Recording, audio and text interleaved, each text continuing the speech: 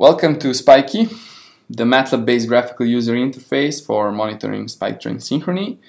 SPIKY is designed to be applied to simulated or experimentally recorded neuronal spike trains, but in principle it can be applied to any kind of discrete data.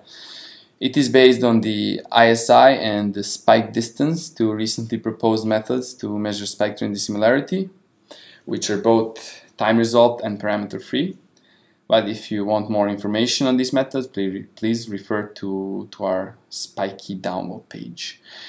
In this short movie, we'll give you an overview of the different functionalities and a few demonstrations of how to use the main features of SPIKY. As you can see, SPIKY consists of two windows, the interface on the left and the figure window on the right. In this window, you will see the data and the results obtained.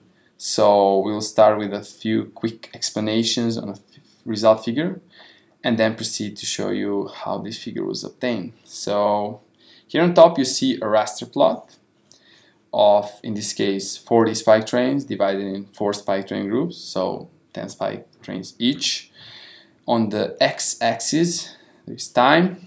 Below the raster plot you see the time result dissimilarity profile of the spike distance for both full population and the individual spike train groups. Note that these are dissimilarity measures, so low values mean high similarity. While the overall level of spike train synchrony is rather constant, you can see the individual profiles show a few intervals in which there was considerably more randomness.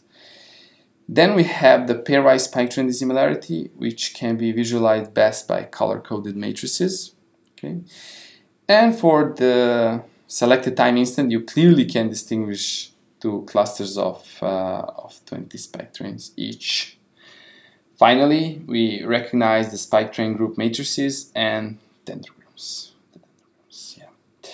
In order to work with SPIKY, you need data. So we start with a quick introduction through the three different ways of getting them, and therefore we bring SPIKY back to its initial status by pressing the reset button. The first option is to load data from a file which can be either in TXT or MAT format. For the latter, there are three different variable formats. SPIKY includes an example file for all of them, and this time we load the SPIKY stored, as you can see, in the cell array, CA. Okay, to show you the second option, we reset again. This time we generate the data ourselves using the spike train generator. Okay, and after setting the fundamental parameters such as number of spike trains and time interval, you can either use predefined patterns such as Poisson and for a certain time interval, for example, or you can just add them, you can just add spikes manually. You can also do all kind of modifications such as drag and drop, copy and paste, and so on, so on. Okay, so after accepting the spike trains, you can now start to work with them, but in order to show you the functionalities of SPIKY, we will now rather use one of the predefined examples from the list box. In this case, the same cluster data already used in a 2013 SPIKY-distance paper. To confirm some predefined data parameters such as time ACAs and the division into 4 spike train groups, we press the update button. Now we can select the measures, and here we just choose the spike distance as the most useful one. And we also confirm some pre-selected time instant and averages, and then we calculate the measure.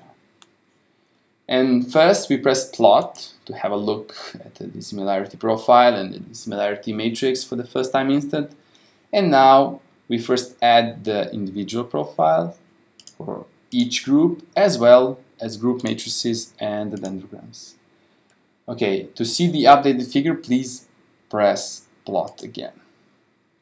Finally, we show you how to play a movie, by which we mean a sequence of results for the individual time instant and the selective and triggered averages selected here. So now you can stop the movie whenever, jump to the last frame or the first, or just move freely as you wish.